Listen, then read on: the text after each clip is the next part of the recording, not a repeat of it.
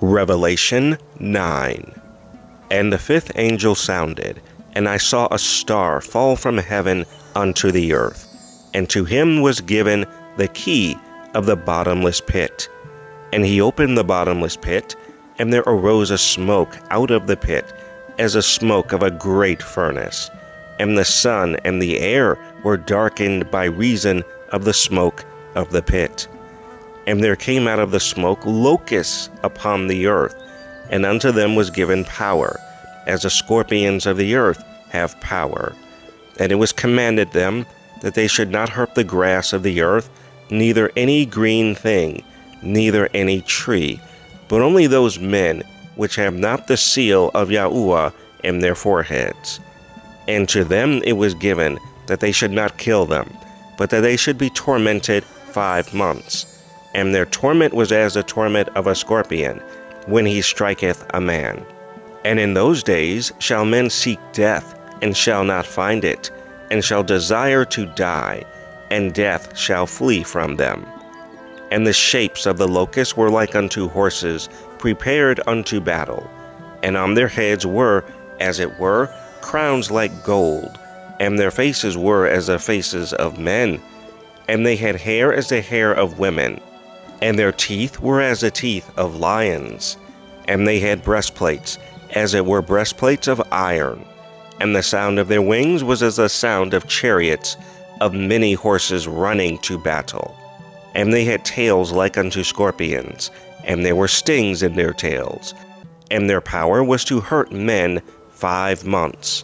And they had a king over them, which is the angel of the bottomless pit, whose name in the Hebrew tongue is Abaddon, but in the Greek tongue hath his name Apollyon.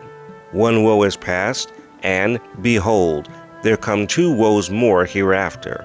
And the sixth angel sounded, and I heard a voice from the 4 horns of the golden altar which is before Yahuwah, saying to the sixth angel, which hath the trumpet, Loose the 4 angels which are bound in the great river Euphrates. And the 4 angels were loosed, which were prepared for an hour, and a day, and a month, and a year, for to slay the 3rd part of men. And the number of the army of the horsemen were 200,000. And I heard the number of them. And thus I saw the horses in the vision, and them that sat on them, having breastplates of fire, and of jacinth, and brimstone. And thus I saw the horses in the vision, and them that sat on them, having breastplates of fire, and of jacinth, and brimstone. And the heads of the horses were as the heads of lions, and out of their mouths issued fire, and smoke, and brimstone. By these 3 was the 3rd part of men killed, by the fire, and by the smoke, and by the brimstone, which issued out of their mouths. For their power is in their mouth, and in their tails, for their tails were like unto serpents, and had heads, and with them they do hurt. And the rest of the men which were not killed by these plagues, yet repented not of the works of their hands, that they should not worship devils, and idols of gold, and silver, and brass, and stone, and of wood, which neither can see, nor hear, nor walk. Neither repented they of their murders, nor of their sorceries, nor of their fornication, nor of their thefts.